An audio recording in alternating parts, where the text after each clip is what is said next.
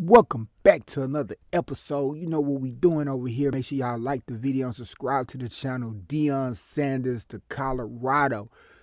Check in, tap in. Y'all know what it is. But is Deion Sanders still SWAC? That's the question we all want to know now.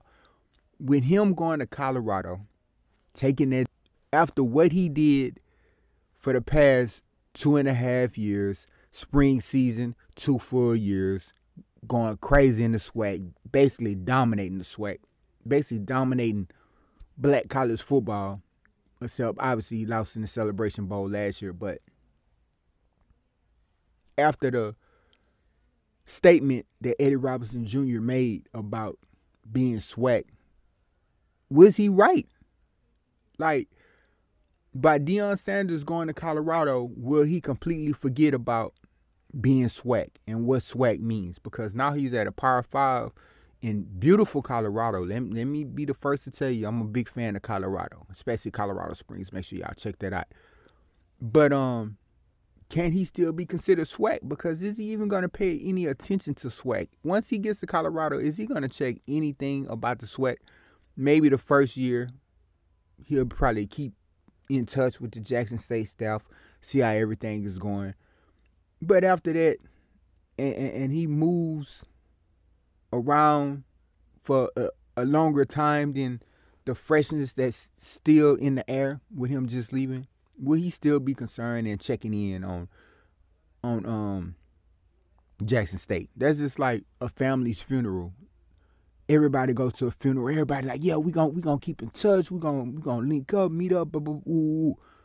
And as time start going by, those keeping in touch start distancing themselves. So now people not keeping in touch no more. A year later, nobody talking again like they was before the funeral. Crazy how that goes. But is Deion Sanders still SWAC? Obviously that touched him because, you know, he made a whole video about it and everything. He had made shirts about it and everything, talking about who is SWAC. But like I said, Eddie Robinson Jr., he is SWAC. He played in the SWAC. He's still coaching in the SWAC. He probably not going to really get no bigger opportunity outside the SWAC, really no time soon, like Deion got after 2 years of dominating. So that's something that really has to be asked, and you really have to think about that. Is Deion Sanders really SWAC? Is he still SWAC? Can he get that pass as being SWAC? Because as you see in that picture, that's Prime Colorado. Coach Prime to Colorado. Boulder, to be exact. So can we even still say he's SWAC? Yeah, he put a lot of money in different things out of his own pockets into the Jackson State facilities and everything, but opened a lot of doors for Jackson State to get different sponsors and NIL deals, all kind of things. But is he still SWAC now? Or has he became Power 5 PWI? If you know what that means. And a lot of Jackson State fans feel as though he's not SWAC no more. That's a wrap on that. So, just curious to see what y'all think about this situation, man.